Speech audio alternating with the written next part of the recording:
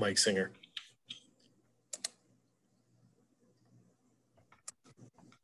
Hey, Michael, what did you see on that late offensive foul when Facu ran into Anthony Davis? And did you give any consideration to potentially challenging that call? Oh, yeah, definitely considered it, but talked to our coaches behind the bench, and they said, what the official said, that, Facu kind of took him out. I haven't even seen the replay yet, Mike, I'll be honest. So, yes, was definitely considering challenging it. But that's where I trust my coaches who are watching the replay right behind the bench to kind of give me the thumbs up or thumbs down. And they felt from their perspective and watching it that it wouldn't have been overturned. So big play, we come down, get a stop, and hit a big shot that's taken off the board. So those are the breaks. Brandon Christel. Coach, do you spend a lot of time dwelling on the missed threes compared to them doubling you up there, or do you focus more on the comeback when you guys obviously could have just shut it down? Not that that's your attitude, but could have just said this isn't our night and moved on. Yeah, no, I was happy to see us kind of start playing with some urgency. To your point, Brandon, to give ourselves a chance. We got down by as many as 14. And I think we went on an 8-0 run, got 6 stops in a row. But I just didn't understand why it took so long. I thought we played hard tonight, but just it was an uncharacteristic game. We were only made 6 threes. I thought we had some pretty good looks. Obviously, to your point, they made 13. I thought Marc Gasol tonight was a difference maker. And he went out there and played Nikola well, but he also spaced the floor, and he knocked down 3 threes by himself. But just, I don't know, maybe being in LA for 3-4 days was too much for us, but just didn't like how we played for most of the night. It was great to see us try to give ourselves a chance late, but too little too late, as they say. Joel Rush. Hey, Coach, how's PJ doing, and have you gotten an update on his condition?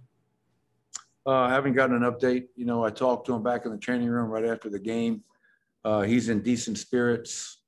I don't know if this team is cursed. We got to bring in some kind of high priest to rid the team of any bad omens. But I could see right away he was grabbing his groin.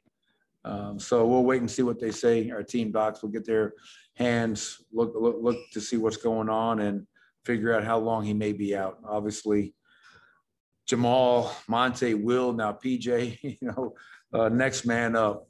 And I think we have 7 games left, and we're going home to play a really talented New York Knicks team that's playing at a high level. So that'll be a great challenge for us. Matt Moore. Michael, their physicality is the way that they try and play. Michael wound up with a good amount of shots, made some plays late, had another opportunity for one on the Compazzo play, but did seem to kind of get disengaged a little bit by the physicality and how they played him. Is that something that he's going to have to work through? Did you see that the same way? And what was the team's overall approach to the Lakers' physicality tonight? Yeah, well, I mean, they have the number 1 defense in the NBA. So you're going to have to work for everything. To your point, Matt, a very physical team, very aggressive team.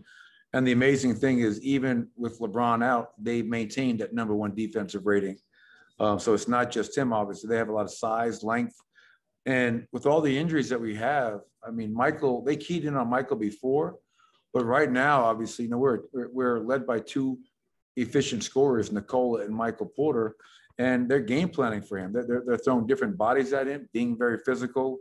And it's great because experience is the greatest teacher that we all have.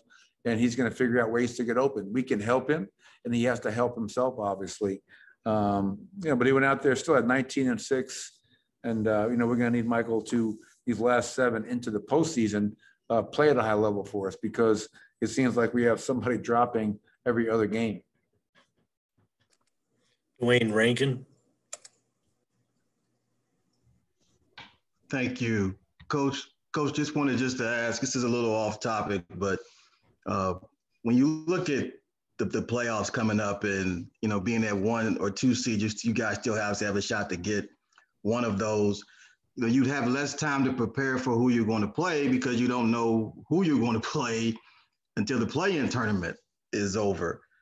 Talk with a couple other coaches about that. Some say it's at a disadvantage. Some say, well, hey, it is what it is. I guess your thoughts on that possibility and not having as much time to prepare for your first round opponent because of the play-in tournament, if you're a 1 or 2 seed. Yeah, I mean, I haven't really even thought about that, Dwayne. It is an interesting question. And I guess, a predicament for those teams that are in that position. You always like to know who you're playing, especially this year. I think, the first 4 days while the play-in tournament is taking place, if you know your first round opponent, you're getting all your prep done, your walkthroughs, your film sessions, and come game one, you have all that time to prepare for. So that is definitely an advantage. If you don't know until Friday and you're playing on Saturday or Sunday, that's less of an advantage. But the reality is this, man. I remember, 5 years when I was in Cleveland and I was doing a lot of the playoff prep for Mike Brown. A lot of times you didn't know who you were playing in the opening round to the last night of the season. So that's nothing new in terms of that. And if you're a number 1 seed, you shouldn't be worried about that anyways. All right, Coach, we got time for one more. We're going to end with Esteban Abed. Hi, Coach. About Aaron Gordon, in the last game, he improved his defense for the team. What can you tell me about that? Well, yeah, Aaron is a really important player for us. And, every night, Aaron is being tasked with the responsibility of guarding a great player. So it was Kawhi Leonard 2 days ago. Tonight, it was Anthony Davis. And those are really tough covers. And the reality is this, Esteban, Aaron or any other player in the NBA cannot guard those guys one-on-one. You need 5 guys working as one to make it hard on those players. Tonight was probably a really ugly game for a national TV audience. 89-93. This was like 1988 NBA basketball. So it wasn't the most appealing game, but I think both teams played hard. Obviously, they've been in a funk. They had lost 3 in a row.